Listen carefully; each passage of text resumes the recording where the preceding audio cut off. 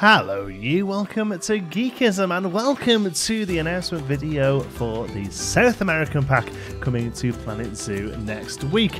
Just been announced on the forums, on Steam and on all social media. We have a new DLC pack, similar in scale and scope to the Arctic pack that came out in December. We're talking about 4 new animals, 1 new exhibit animal and around 250 pieces of scenery. So we've got that very short clip there that you've just seen, and then of course we've got some screenshots to go with it as well. First one shows an incredible vista of a really quite fervent and foliage-filled scene. Looks really great. Me personally, as you know from if you're a fan of the channel, I'm a big sort of proponent of realism. I build quite realistic zoos and theme parks in Planet Coaster. So when I see these screenshots, all I can do is go, "Wow, it looks amazing." Now, which bits of these can we rip out and put on a concrete block in a city zoo somewhere? You know, so but there's some really exciting stuff here. The one thing I really want to point out, scenery-wise, we will get to the animals in a moment. It looks like we have a lot more sort of temple stone pieces, which I'm very excited about, and they look like they're recolorable as well, which is also fantastic because at the moment we've been a little limited with that kind of stuff. There's a couple of Asian rocks in the game, but they're very dark grey and you can't change the colour of them.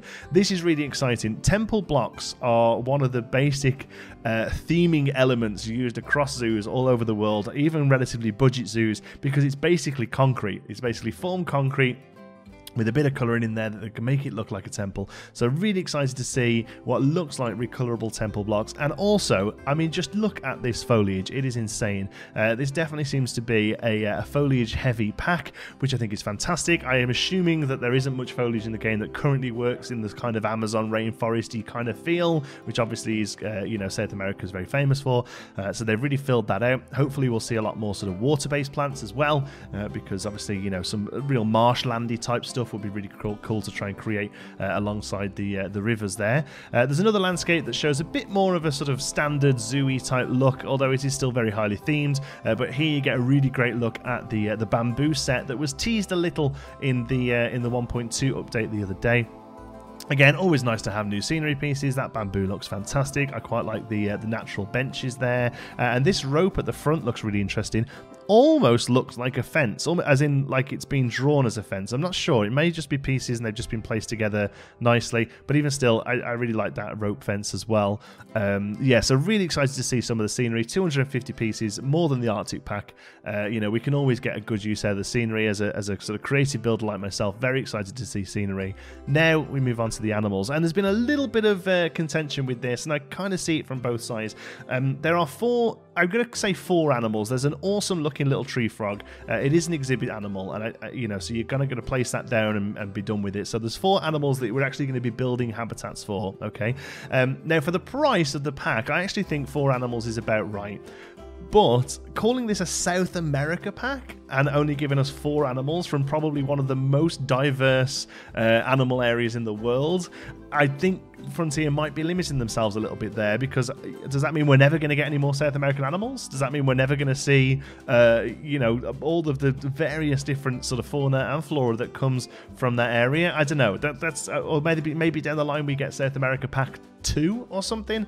I don't know. I do think that maybe these packs, although these are really following how the Planet Coaster packs worked, which was sort of 4 or 5 rides and a few hundred scenery pieces that fit a theme, I think that worked really well for Planet Coaster. I think personally with Planet Zoo, I think they would be better off doing less scenery stuff and maybe making the packs even a little bit more expensive, but giving us sort of 8, 10, 15 animals from an area. Personally, that I think would give a better balance for the game.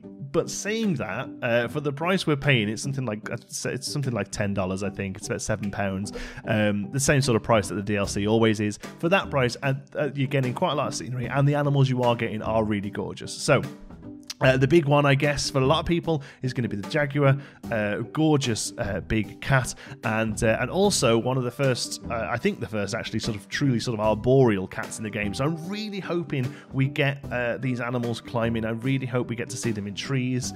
because they are incredibly arboreal in real life. They spend a lot of time in trees, so I'm really hoping that we get that. I know that the game doesn't necessarily throw the climbing animals up into climbing as much as it maybe could, so really hoping that's something we get to see.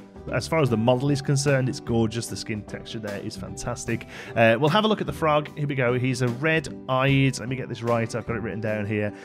He's a red-eyed tree frog. He looks awesome. I'm a big fan of frogs, and I love these kind of frogs. I actually have a frog that looks very similar to this, sat on my desk.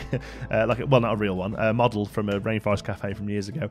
Big fan of those. I think they look really cute. I don't know anything about them. I just think they look cute. But yeah, big fan of the red-eyed tree frog. But again, yeah, he's going to go in and exhibit, maybe into a reptile house, that kind of thing. No, he's not really a reptile, I know. The capuchin monkey. I'm very excited about this one because it's another small primate. Love small primates, especially for the kind of zoos I build. Small primates are very common in city builds. They're very common in budget zoos because they're relatively easy to keep for the most part, and they're real big guest pleasers. You know, people love watching the little monkeys run all around. So really happy to see capuchin monkeys there. Again, hope they do lots of climbing. Hope we can get loads of them in a space and get them all climbing around and playing with each other. I think they're going to look awesome. We also have a llama, which again, great, yeah, cool animal, very sort of classic South American animal. Not really rainforest, obviously, which is why they've probably called this pack South America as opposed to sort of like, you know, South American rainforest. More Central America, I think, maybe llamas, but they look fantastic. They're proper derpy creatures.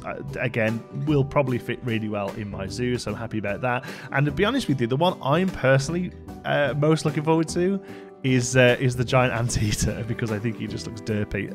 I've said this many times on videos.